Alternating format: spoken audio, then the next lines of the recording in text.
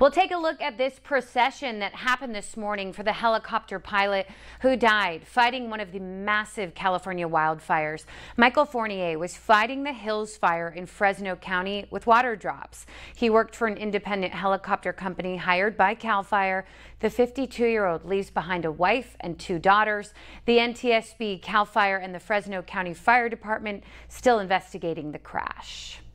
It remains a scary situation there. This map showing where there are still fires actively burning. More than 600 fires are burning over 1.4 million acres, a footprint bigger than the size of Rhode Island. That smoke is now visible from space. Just devastating. Record heat and lightning storms are still making it harder on firefighters to gain control. It's already one of the worst fire seasons in history.